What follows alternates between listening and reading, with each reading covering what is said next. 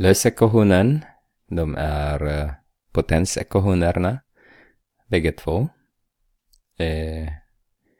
Men det finns två sätt att göra. Vi olika lärare, vi säger olika saker ibland. Det första är att man tar sjätte rutan ur den här. Och jag måste förtydliga vad jag sa. Vi säger, vi löser olika, men svaret blir likadant. Det är bara den att man är så van med den. Så x är lika med. Om man tar med miniräknare då. Men 6. Jag måste göra på det här sättet. Jag hoppas att jag får min. Jag hoppas att ni ser min miniräknare där. Jag tror inte det. I alla fall hoppas jag att ni ser. Nej.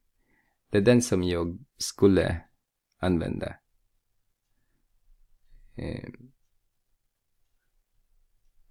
Jag kan ta lite högre där. Så kanske. Nej. Det gör den inte. Så har jag där kanske. Så har man. Som hoppas jag att ni ser vad jag gör nu.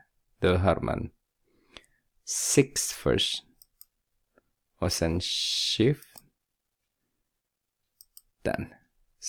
Så berättar man sjätte rutan ur 140. Det var min 0. Där det sista där. Så. Är lika med.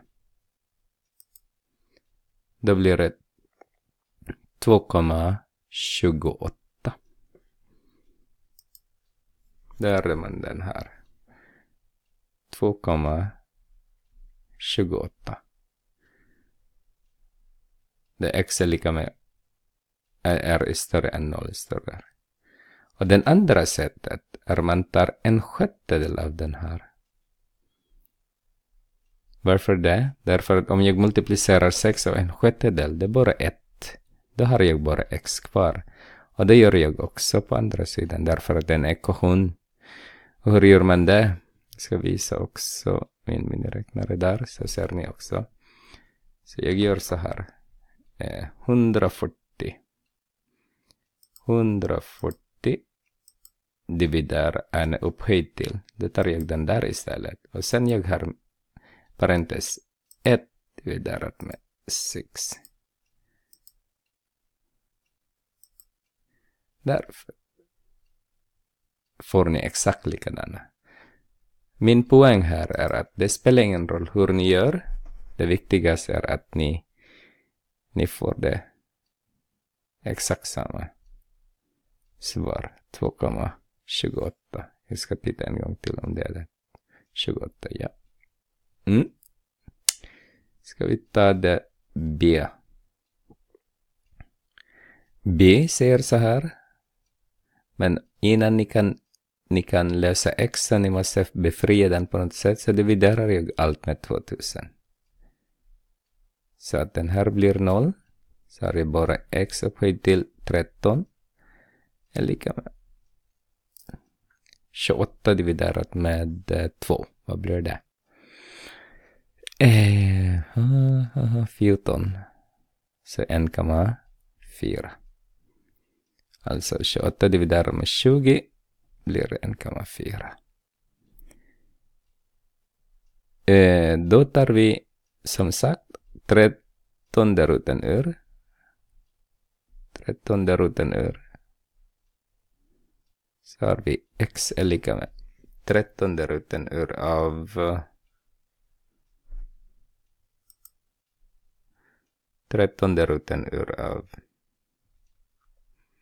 shift 1,4 är 1,0.